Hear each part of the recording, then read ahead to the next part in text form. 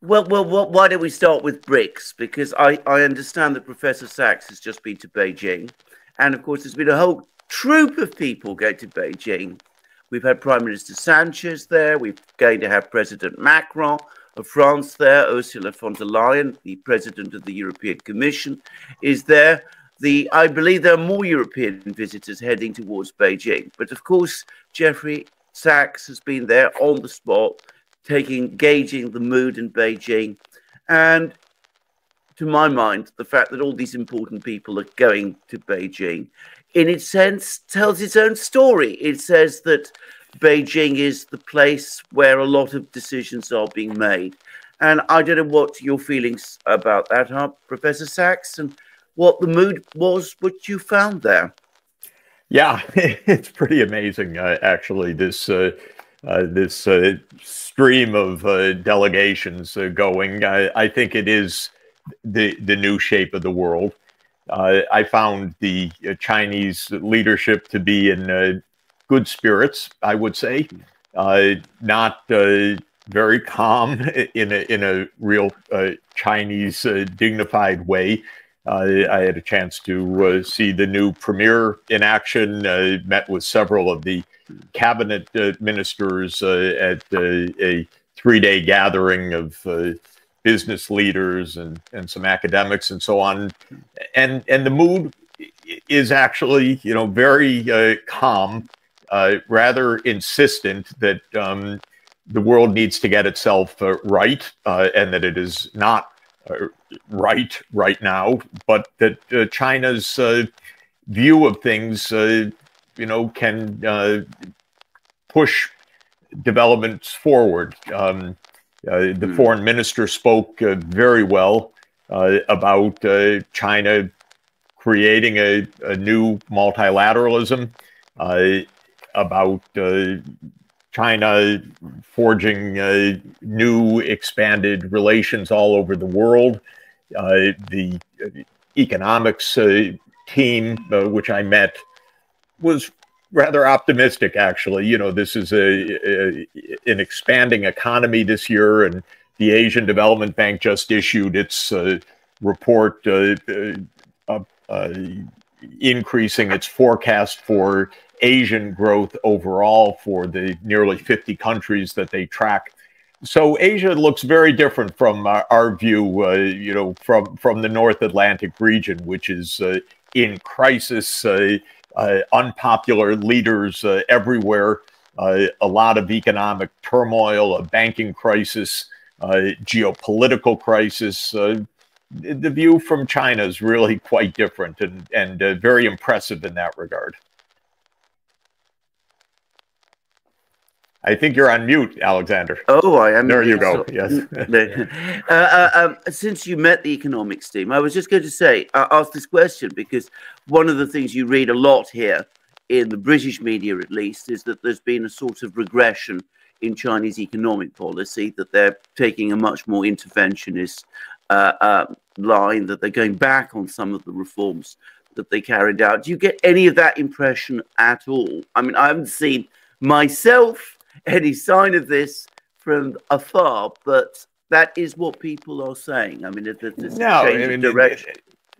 Look, the message is quite the contrary, which this was actually a gathering in which the Chinese leadership kept emphasizing, we're open for business, we're reopened after COVID, but we're open geopolitically for all regions of the world. I think the only place where you see that taking place is not in broad economic strategy, but in reaction to the U.S. technology attempts to choke China on advanced semiconductors and other high tech.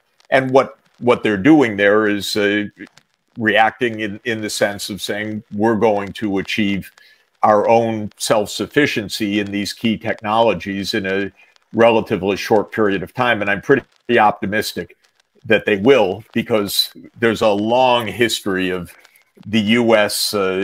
Attempts to contain technology technology doesn't stay contained the way that the U.S. wants. You can go back to, actually the atomic bomb, where the U.S. said, we'll have a monopoly on this for 30 years. And it turned out to be 3 years. And this is how technology is. There are a lot of smart people. China's mass producing engineers of the top rank as well. But that's the only place where I would say, you have this kind of reaction. Otherwise, China's expanding the Belt and Road Initiative. It's absolutely expanding its economic relations with the Middle East. We know with Latin America. And my feeling is one of the most pivotal things for us to watch is China-India relations. And I think that those are going to improve markedly, actually, in the coming months and years. And that may be the most important bilateral relationship, actually, in the world. The two giant countries. India's growing quite rapidly now on the basis of digitalization. And if the two, which I think they have every reason to, say, we're basically in the same position trying to create a space in a multipolar world, that will be a very big deal. And I got the sense both in China and in India that there's pretty deep recognition of that reality. Because it's, I think, fair to say that there have been periods. There was a period just after India gained independence and China, the Communist Party came to power in China, when there was in the 50s, when India and China were on very good terms, and actually were working together very effectively on international affairs. So this would, in a sense, be a reversion to this.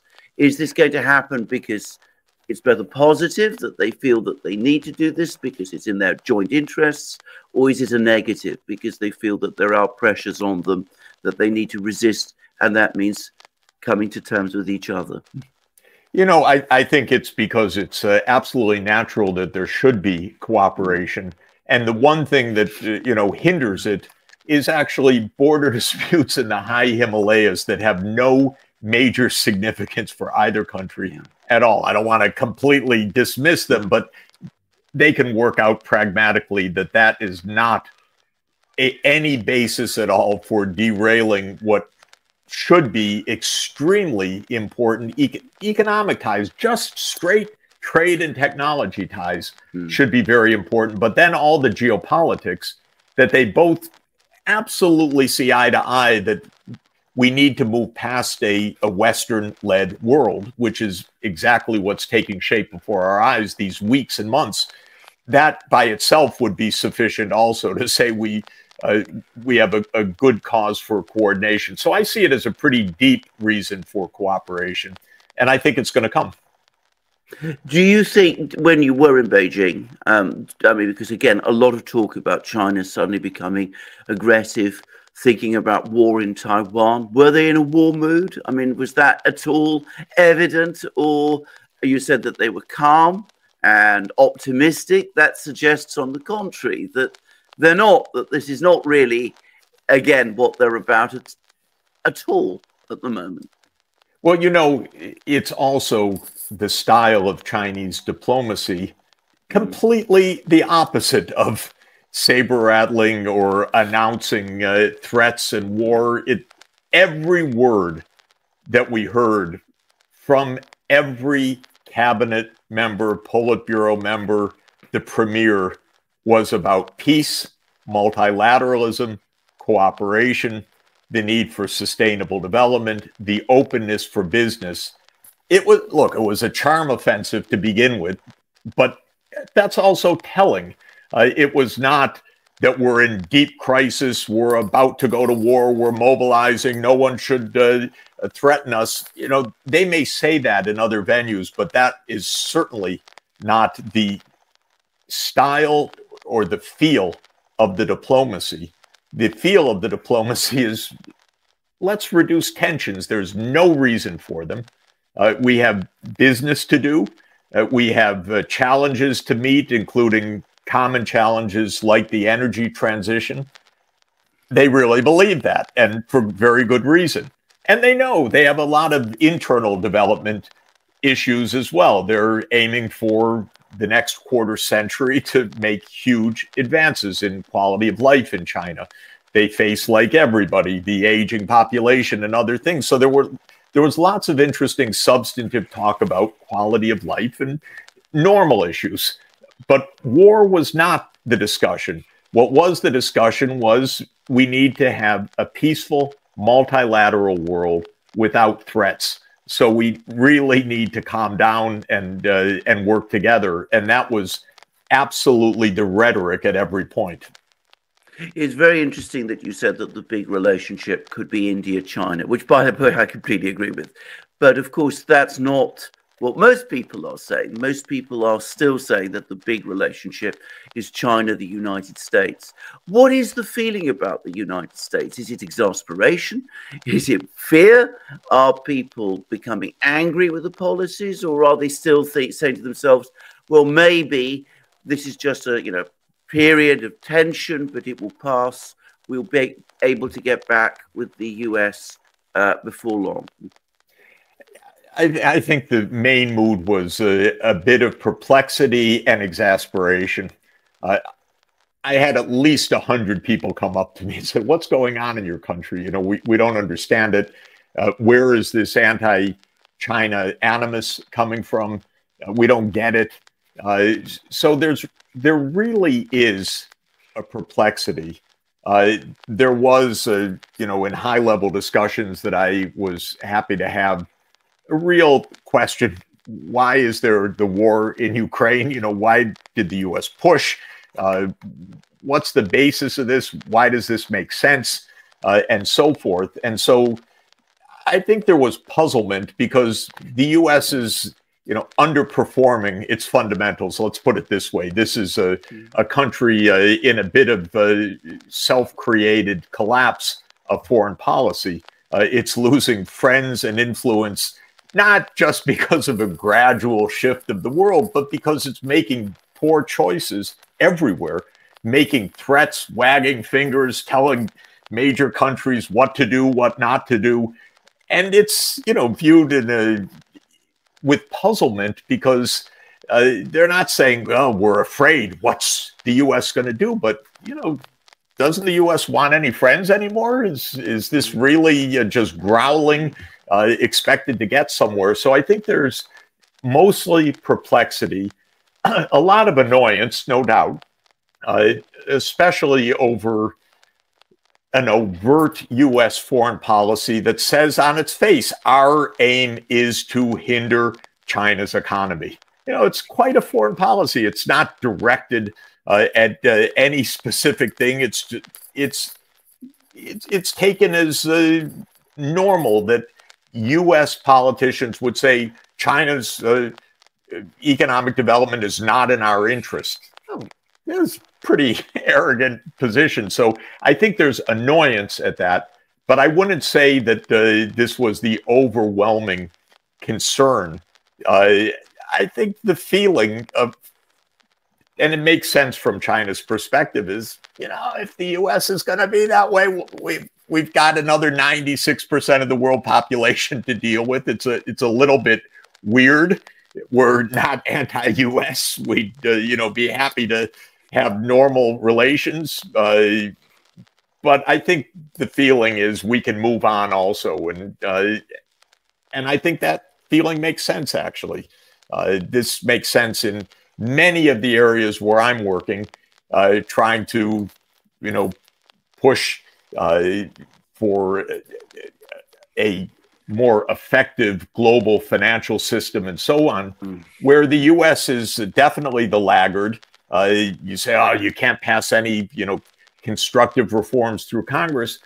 But my feeling is, okay, if the U.S. doesn't want to play, there's the rest of the world to move forward. And I think that really is the Chinese view, and I think the Indians are, coming to that view as well, that we got a lot of issues at home, we have a lot of issues internationally, and we're not going to let one country and its snarling and its sanctions and its unilateral measures and its reports about us tell us what to do. and they had a new IBM laptop, which was brand new at the time that the US had given them. And I typed a memo all night, and at 7 a.m. gave it back to Quran, how to make a market economy. So that was my all-nighter of writing this. If anyone's interested, I'd be happy to email it to you, because many years later, someone found it in the archives and sent it to me. So I actually have a copy of that all night. And that became the basis of the Balcerovich plan to an important extent, actually. And the idea was to make the currency convertible and open the borders to trade right away. That was the basic idea. And to back it up with two core financial steps. One was a lot of aid, and the key was something I recommended called the Polish Zloty Stabilization Fund, which was to give reserves for this new convertible currency. And the second was debt cancellation. And that theory became called the 7 postcards theory, because the night that the Mazowiecki came into power, there was a meeting of the OKP, which was the Polish, the Solidarity members of parliament. And they invited 2 speakers that night, outside speakers. One was Senator Dole, who was the US chief senator, and he was there representing President Bush. And they invited me to speak. And it worked out very well, because Senator Dole spoke first and said the American people will do anything for the freedom of Poland. And then I stood up and I said, I agree with Senator Dole, and that's why I'm sure that America will cancel all of Poland's debts. And so I said the way out of this is 7 postcards, 1 to each of the G7 countries, and tell them thank you very much, but the Soviet-era debts are gone. And in the end, Poland got about 60% of its debts canceled. The last step was Germany, because Germany was very resistant to canceling debt, as you can imagine.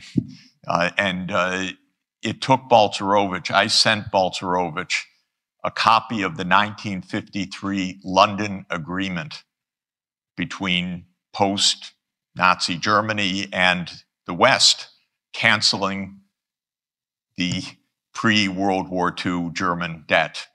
And Balcerovich handed it to Helmut Schmidt, who looked at it in the meeting and said, you know, you have a point. Ended up, Germany supported the cancellation of the debt also. Not 100% as I wanted, 60%. So that was the origins of that. But it's worth all this reminiscing, I hope, to make a geopolitical point, which is that after that happened, I was asked by Grigory Yavlinsky, who was advisor to Gorbachev, to help President Gorbachev in 1990. And I believed that Gorbachev's idea, what he called the common European home, was exactly the right idea for Europe and for the Soviet Union. This is before the end of the Soviet Union. But Gorbachev said we should have a democratic Soviet Union, and it should be open to completely open, and we should have a peaceful European home, in fact, that stretches from Rotterdam to Vladivostok. I loved Gorbachev. I thought he was a man of incredible integrity and decency, basically, because he believed don't shoot people. This was his most core belief, don't shoot people. That was remarkable for a Soviet leader. And it was the greatest statesmanship of the age. And so he, as you know, and Hungary led the way in every way, opening the borders and showing the different path. Gorbachev said, we will dismantle the Warsaw Pact. And it happened at the time that Helmut Kohl and Hans-Dietrich Genscher and George Bush and James Baker said, whoa, that's good. That's big. If you do that, we won't move NATO 1 inch eastward. And so a deal was made in 1990. It's a very explicit deal. It's not just a conversation. It was actually a very deeply discussed and negotiated deal. So the deal was Warsaw Pact ended, NATO not moving at all, Germany reunified.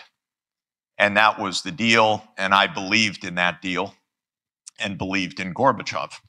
And I recommended that the Soviet Union also get financial help because it was in a state of collapse, a failed economic system, a disastrous social conditions, and Gorbachev, of course, had borrowed a lot short term in the mid-1980s to try to prop up the system, and all of that debt was coming due, and oil prices had collapsed at the end of the 1980s. So the Soviet Union was in a very sharp, short-term financial crisis. So with Yavlinsky and some of my colleagues at Harvard, we wrote a document which we called the Grand Bargain, which was that Gorbachev would continue the democratic reforms and the West would help the Soviet Union with this financial transformation so that the economic transformation could take place. Interestingly, this was presented to the White House in April of 1991. It was based on the same principles as the Polish episode. It was completely rejected by the White House. We're making no bargains, we're giving no help, no financing for the Soviet Union, no nothing. And I was a little surprised. Gorbachev was a little more surprised.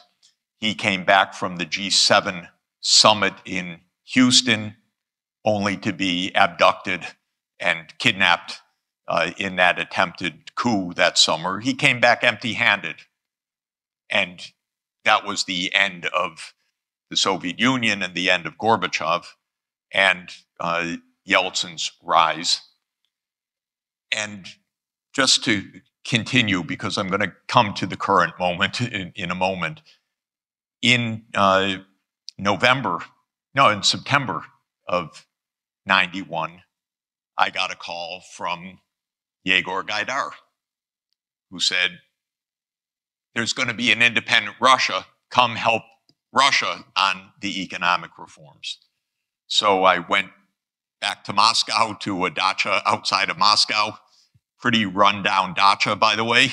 It showed this was an empire at the bottom. We worked on a strategy.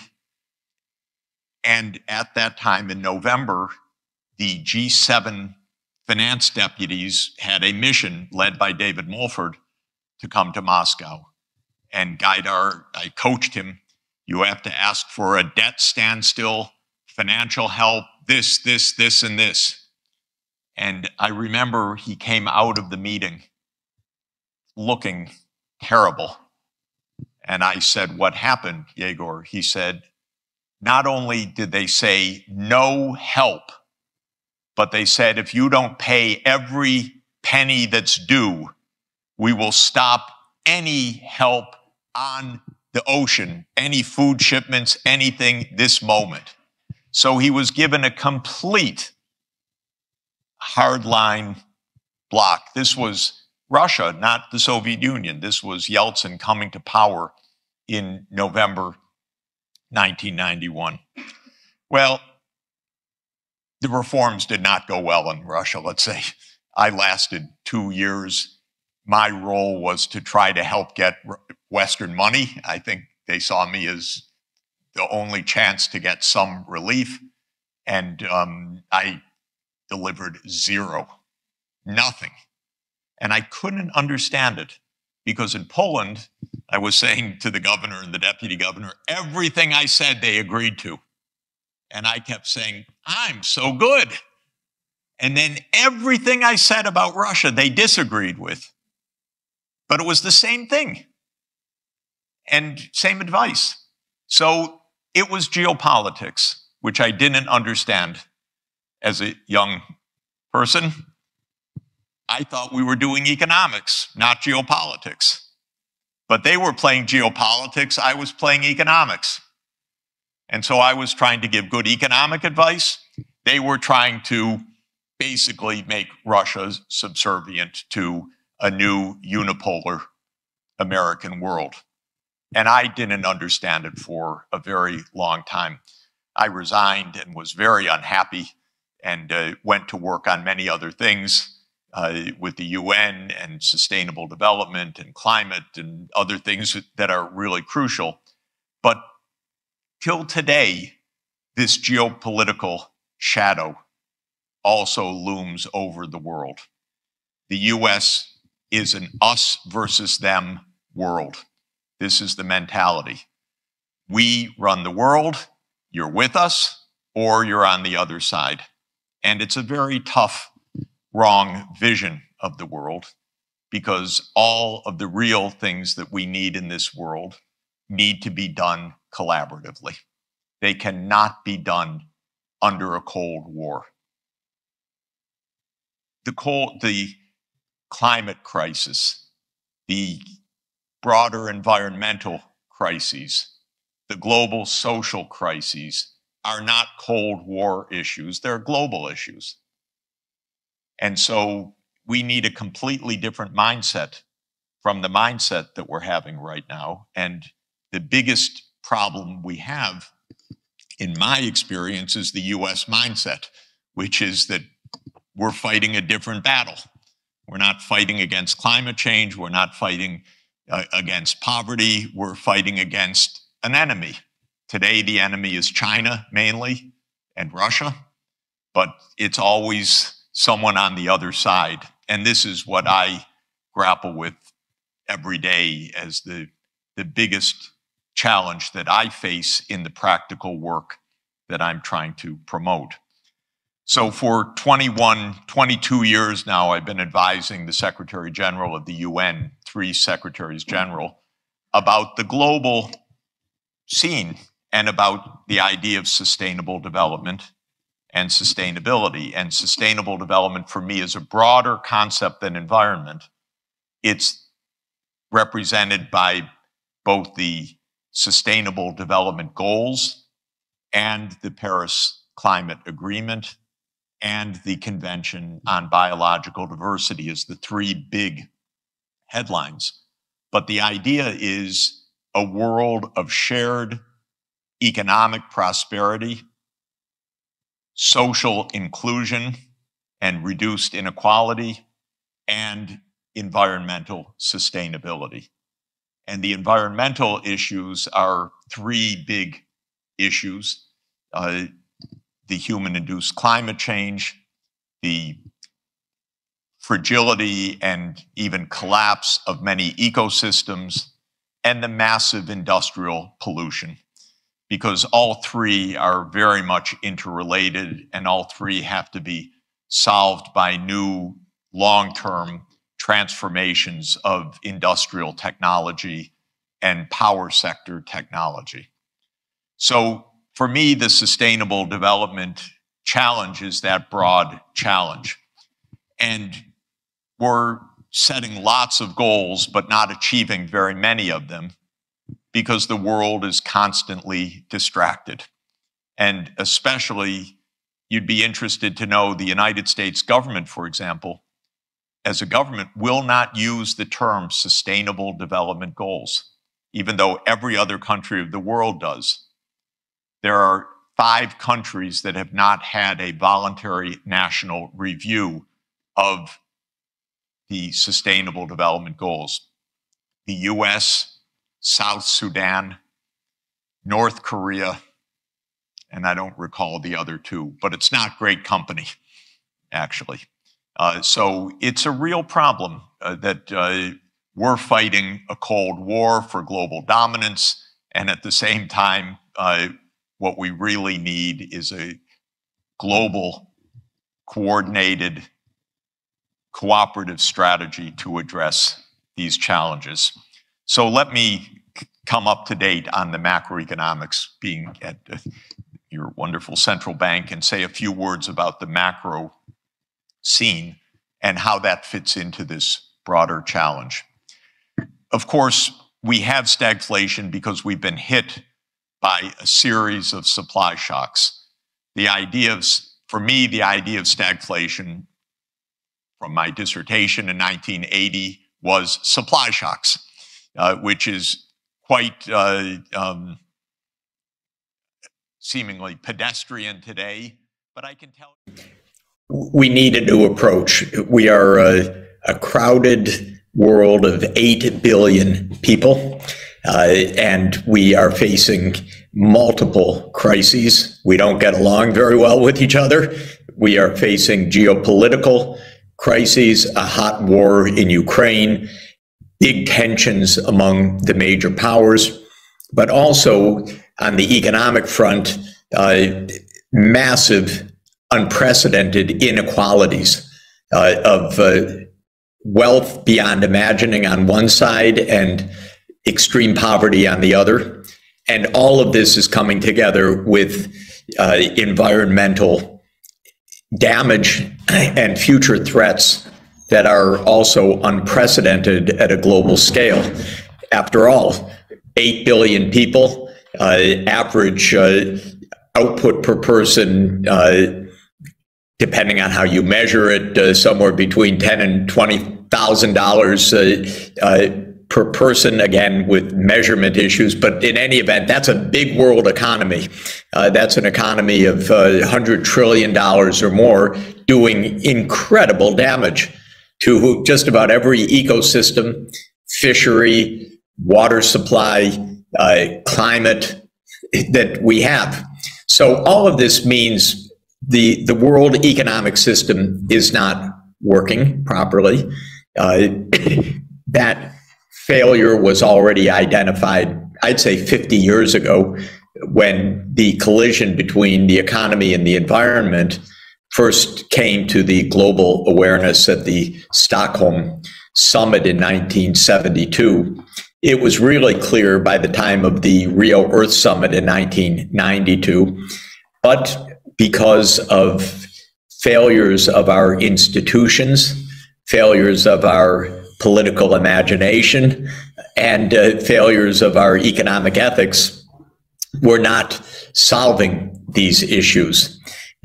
My country, the United States, is more interested in geopolitics and in U.S. hegemony than it is in global prosperity. And this is a huge crisis because the U.S. is wealthy, but not at all generous. It puts its resources into the military. The budget of the U.S. For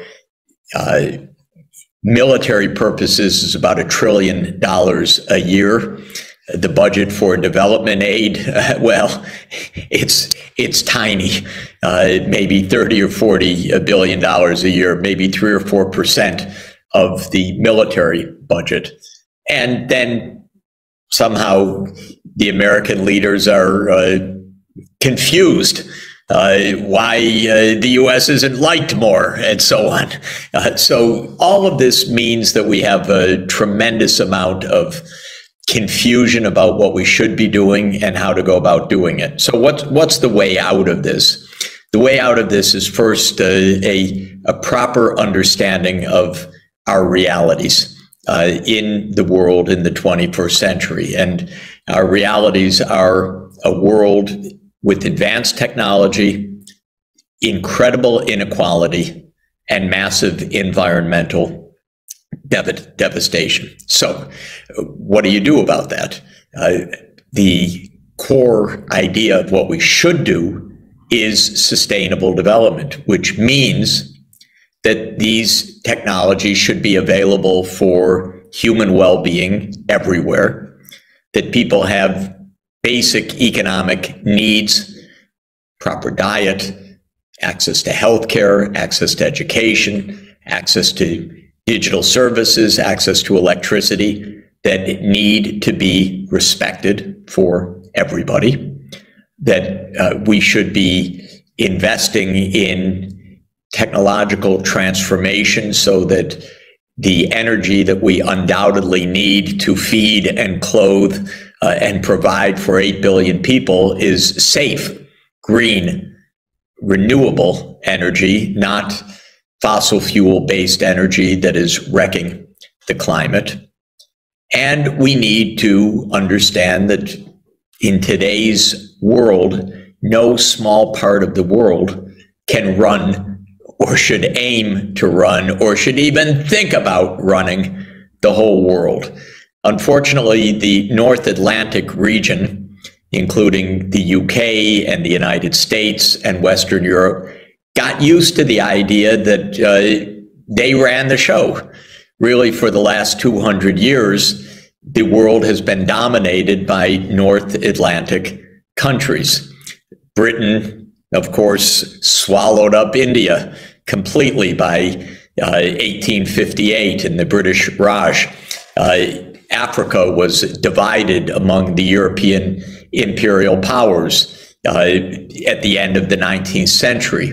The United States got into the act after World War II in a very big way, with military bases in 80 countries around the world. Come on. This is pretty outrageous, actually. And the American mindset was, well, the Americans have to run the world or the world's going to fall apart, as if the whole world is waiting for 4% of the world. And by the way, 4% that doesn't have a very good sense of history or geography, telling the rest of the world what to do. And it doesn't work. So we're moving from a North Atlantic world to a multipolar world. That doesn't sit very well with the U.S. policy leaders who want this to be a U.S.-led world. But we should also be clear, we've got lots of tensions all over the world, and some of them have nothing to do with the United States. Some of them just have to do with the interactions of other countries. And this is also extremely dangerous. We need India and China cooperating, really cooperating, not as antagonists, but as two giants that are cooperating with each other. We need both cooperating with the African Union, and not the African Union as some fringe in the world, but as a region that has 1.4 billion people, almost exactly the same number as in India and in China. But Africa has been marginalized for hundreds of years by the major powers: slave trade, imperial rule, continued poverty. This is not acceptable either. So my view is sustainable development, multipolarity, global cooperation, and investing properly in our future. And I think that there are a few key pillars of this that I would emphasize. One is that, unlike governance of the past, we actually need quality governance, governments that know what they're doing and that can think ahead and look ahead for 20 or 30 years. The energy transformation, for example, isn't something you accomplish in a year or two. It requires 30-year forward thinking to decarbonize the energy system. That's a big, complicated challenge. It's not going to be accomplished by the market. It's going to be accomplished by public policy combined with market forces, but led by public policy. But governments need to understand the challenge and how to proceed. So this is one point. Second, solutions are going to require transboundary cooperation. Neighbors need to cooperate with each other. Even Pakistan and India, all through South Asia, we actually need countries talking with each other. We need to put aside ancient enmities and get onto practicalities. The Indus River Valley, the Punjab, the protection of the Himalayan region. This is a joint activity for Pakistan and India.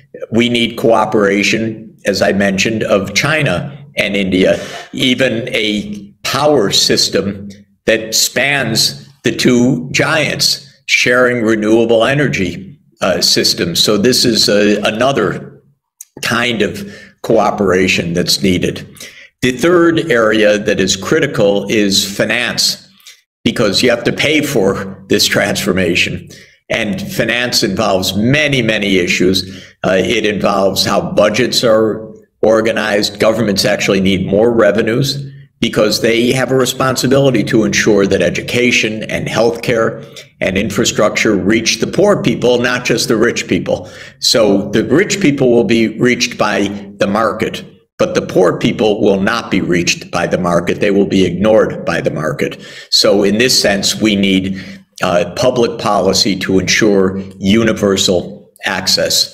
And this is crucial. And the final point that I would mention is we need peace among the major countries. We are not going to achieve any goals in a conflict-ridden world. And somehow, too many politicians have forgotten diplomacy. They think that war is the only approach, or military buildup. Everybody's talking about building up the military right now. What a tragedy and what a waste of resources. And when you look at how horrible these wars are, like the war in Ukraine right now, Ukraine is being devastated by a war between the US and Russia that is being fought on Ukraine's territory.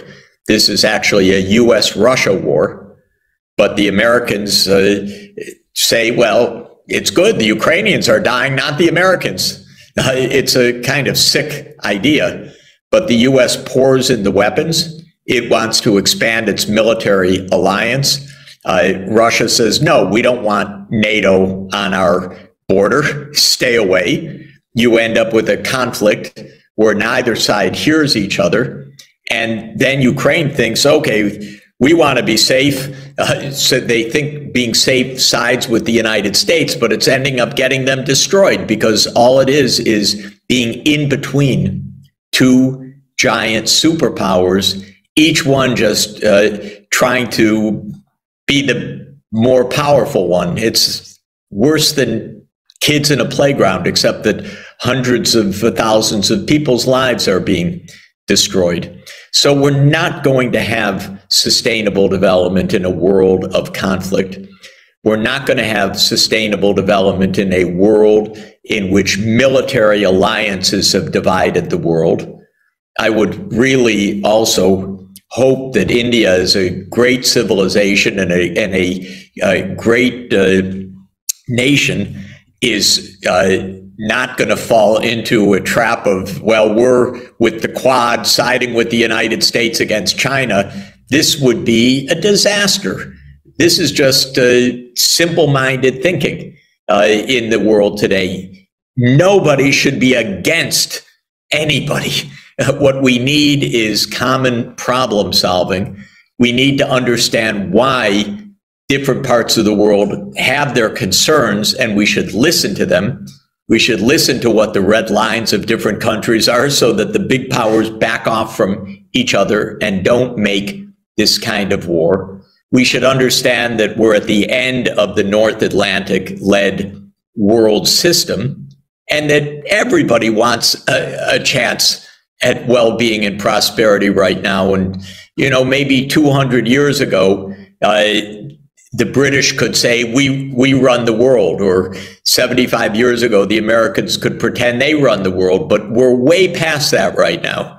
We're in a world where people are literate, they have access to information, they want their say, they want a world that is fair for everybody. So this is what the ethics of the 21st century are, that we should have shared prosperity, peace through diplomacy, rather than military alliances and wars. a long-term perspective because we have long-term complicated challenges, and cooperation, especially between neighbors, because it's neighbors that share rivers, it's neighbors that share ecosystems, it's neighbors that share coastal waterways, it's neighbors that can trade with each other at the lowest cost. So we need global cooperation. Start with Cy Hirsch and his Substack posting a couple of days ago. It wasn't a shock, but he filled in lots of interesting bits of this story. I waited, and not surprisingly, in vain for some reaction from the U.S. media. I didn't see a word. I may have missed it from the New York Times, from the Washington Post, from places where a lot of people look to get some information. So no mention of it. But basically, you know, Seymour Hersh, who is the greatest investigative reporter of my lifetime and has uncovered countless stories, seemingly got some good sources to talk and explained how the U.S. blew up Nord Stream and gave a lot of interesting information.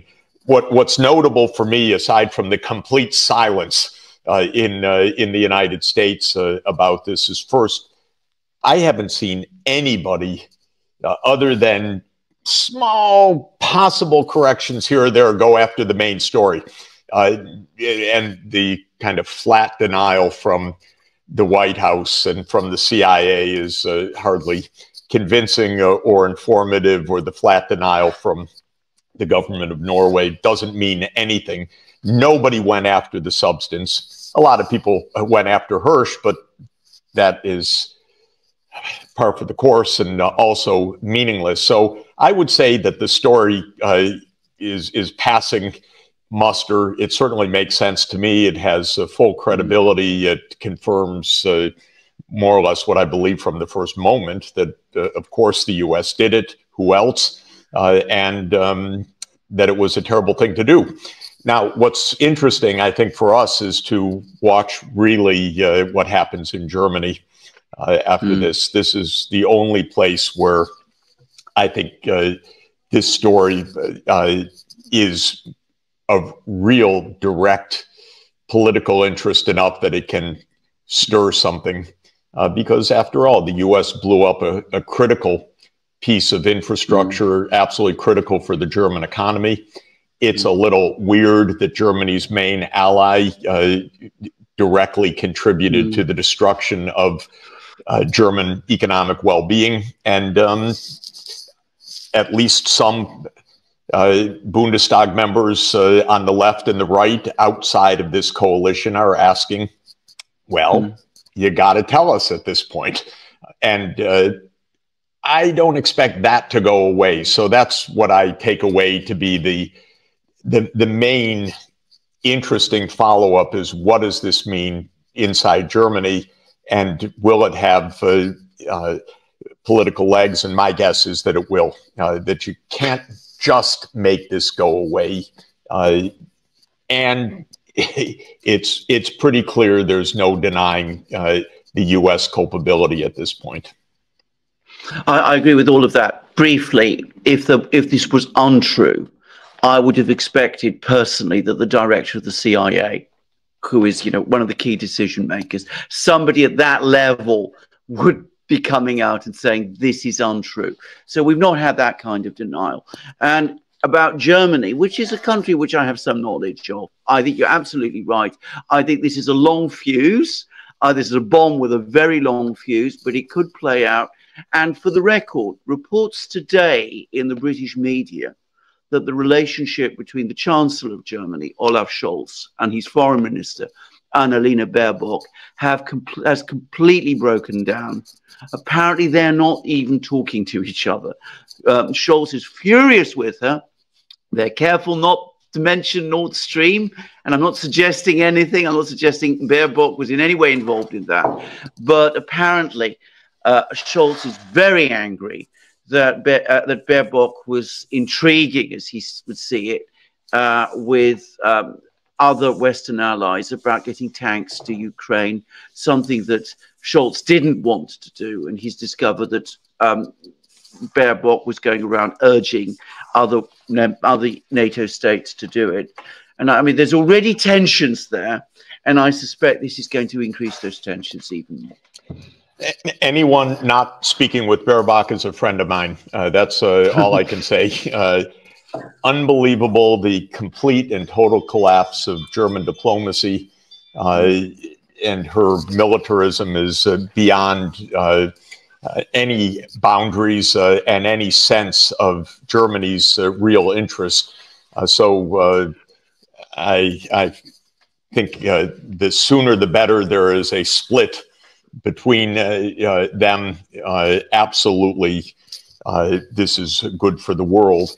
You sense, although obviously Scholz is very wobbly and maybe without the capacity to draw a real line, he is pretty clearly reluctant on what is this escalatory moment right now, and that's good. She is clearly the opposite, and that is a danger.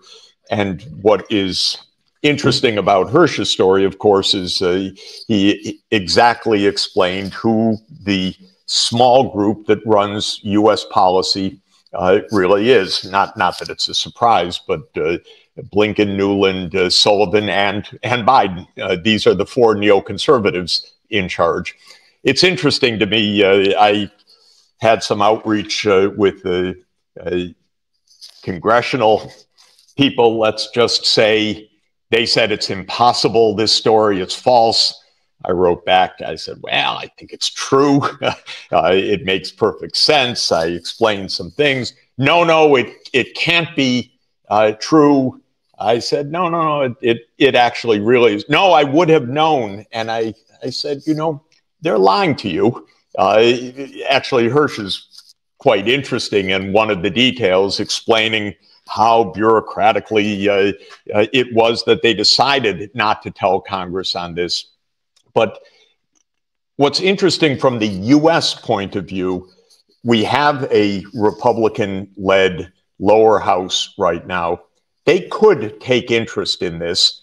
They could ask the question, who in Congress was informed about this? My guess is, from what I can see, the answer is nobody, actually. Not only from what Hirsch says, but even from the interactions that I'm having. If that's the case, first, it wouldn't be a surprise. This is a typical CIA operation. But it also could, even strangely enough, in the neocon heart of the empire, have implications, because there is an opposition-led house right now. And that could matter, actually, when I come to think about it. I mean, what I would simply say about that is this. I mean, many people in Congress may support, the war with Ukraine. They might want escalation. But I can't believe that they will be happy to have been completely kept out of the loop. I mean, these people, that's not, unless American Congress people are completely different from politicians and MPs and members of parliament in other countries. This goes so much against their prerogatives, I would have thought, that, whatever feelings they might have about the war, I can't imagine that they would like this. I think you're right. I wrote back in one communication, you've been lied to. And I did not hear a response, no, I haven't. I think I heard somebody thinking about that reality on the other side from the silence that followed. I think this was pretty brazen. I don't think Jake Sullivan's the most talented of all senior players in the administration. And I think he cooked this up, and I think he kept Congress out of the loop. And I think there will be some questions raised. Anyway, let's not focus too much on this because we can discuss all this forever. But I mean, it's part of. I mean, all this issue is part of a bigger, larger sort of story, and we discussed that in our previous program, and the fact that we're drifting ever deeper into a confrontation now with the Russians. We don't seem to be able to get off this escalator. I mean, are you worried about this? I mean, are people in the United States worried about this? Are the forces now coming forward, speaking out against it? I sense there are, actually. I think that you're starting to see some pushback. But what is your feeling? Well, look, you know, once every couple of months, we have at least an opinion survey. It's just about the only time that there's actually some sense of where the public is on this. And the answer is that on the Republican side of the rank and file in the country, there's opposition to the war. There's a feeling that the U.S. has already done too much. There's certainly no groundswell of support for any further escalation. On the Democratic side, I think there's basically division because Democrats follow their president. The president says we should do it, but people are very uneasy about it. What is overwhelmingly the case, though, not surprisingly, is none of this depends on public opinion in its motivation. This is not coming from a groundswell of public support for Ukraine or anything like that. No one's asking the public anything about this. Of course, if the public will turns against it, that will have some effect in Congress, modest as it is. The fact that the Republican base doesn't want more, and the fact that one of the two houses in the U.S. is Republican-led is significant, actually. You can't openly call for large appropriation anymore. Biden's going to have to find other ways to stick in more money or weapon systems, things that he can do by executive order. There's no instinct to raise a public debate on this.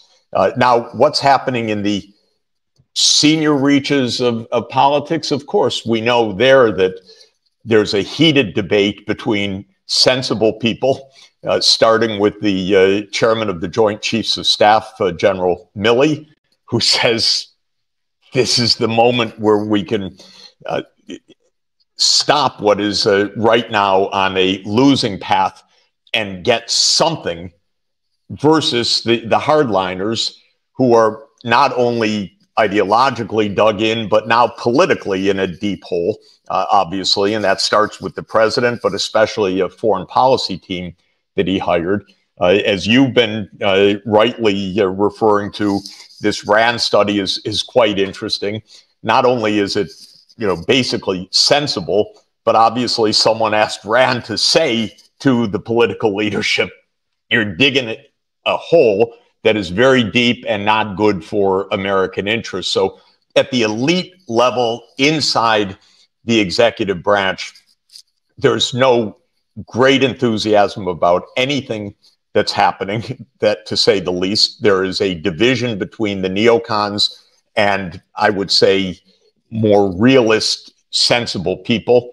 Congress, I think we have learned, is pretty much out of the loop on this right now. But, you know, as I've just said, the Republicans in both chambers are not going to be enthusiastic. This is definitely a period of rapidly diminishing support and interest, and I'd give it a few more months to play out. Of course, a lot will depend on the battlefield and all of this desperate attempt by Britain or by Zelensky and others to maximally commit. So without further ado, I ask you to join me in warm welcome our guest of tonight, Professor Jeffrey Sachs.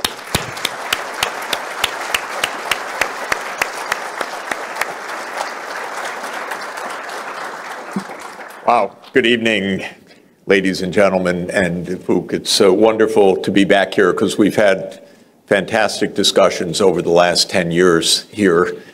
And please know how incredibly innovative CIRSD is and how incredibly foresighted it was of Vuk to put together the two themes of international relations and sustainable development. He had a little bit of an inside track because he led for the whole world the Sustainable Development Initiative, which brought us the Sustainable Development Goals, so that's quite a historic contribution. But Vuk knew then, as a world-leading diplomat engaged in sustainable development, that success in saving the planet was going to depend on success of geopolitics. And whether we can be successful is still hanging in the balance. So we came together, you invited me kindly 10 years ago in this forum, this venue, where we celebrated your idea of launching CIRSD and this publication. Then a year after that, we discussed one of the most poignant and difficult topics in modern history, and that was the origins of World War I, something that this region knows all too well. And of course, the backdrop of that discussion that we had in 2014 was, can we avoid sleepwalking into disaster again in the 21st century? And who would have thought that we would be meeting again this evening when that question is actually front and center for the whole world? Because I think it's a backdrop to our discussion, just one very sobering point, and I'm eager to speak with you tonight about it. The Bulletin of Atomic Scientists, which many of you will have heard of, in 1947 established something called the Doomsday Clock, which is also called the minutes to midnight clock. And the idea of these atomic scientists was that they knew back in 1947 that they had, through the brilliance of their science, created something that for the first time in human history could really destroy humanity. And they sensed that it was a danger unlike anything that humanity had ever experienced before, because while humanity is able to kill each other in large numbers and has done so throughout history, having a weapon that could end the planet was something different. And so they made this doomsday clock. And when they launched it in 1947, they put it at 7 minutes to midnight, 7 minutes to disaster. And over the years since 1947, the clock has generally moved a little closer to midnight because the weapons became more and more powerful. And because a few years ago they told the world that it's not just nuclear war, but it's environmental catastrophe that could also doom humanity. But at some points, such as the end of the Cold War, the hand was moved back from midnight several minutes. And for me, that's very poignant because what we're going to discuss tonight in my professional life started 34 years ago when I became an advisor in this region to Ante Markovic in Federal Yugoslavia in 1989, and to the Solidarity Movement in Poland, and to Mikhail Gorbachev, his economic team for the Soviet Union. And we thought then, 30 plus years ago, that the tensions would be reduced. And that Gorbachev, who for me is a hero, even though he's reviled by many in his own country, I think through a deep misunderstanding, but in any event, for me he's a hero because he was a person of peace. And maybe that's in a way why the Soviet Union ended, because he did not want to use force to hold things together. He wanted to use persuasion. But be that as it may, his idea was that there could be a peaceful, common European home. That was his great idea. And I signed up for that. I thought that really is a wonderful idea and a wonderful way to spend one's effort and one's time. And I got stuck with that idea 34 years ago, and I'm still completely stuck with it today. So I'm deeply frustrated by what's happening. And what we're going to discuss a bit is how we got from those very optimistic days to today. But just to make the point, what was 7 minutes to midnight in 1947, and then was, I think, 12 or even more minutes to midnight when they put the hands back further from disaster, is now, as of last week, 90 seconds to midnight. What the scientists are saying to us is a minute and a half to disaster. And what they're conveying by their announcement last week is that we are on the threshold of nuclear war, again, for the first time in 60 years since the Cuban Missile Crisis. And in some ways more ominous now even than 60 years ago, because there's a hot war to start with. And this is a war between the United States and Russia, have no doubt, even though the soldiers dying in Ukraine are Ukrainian soldiers. The weapon systems and the intelligence and the sighting and the finance is all the United States.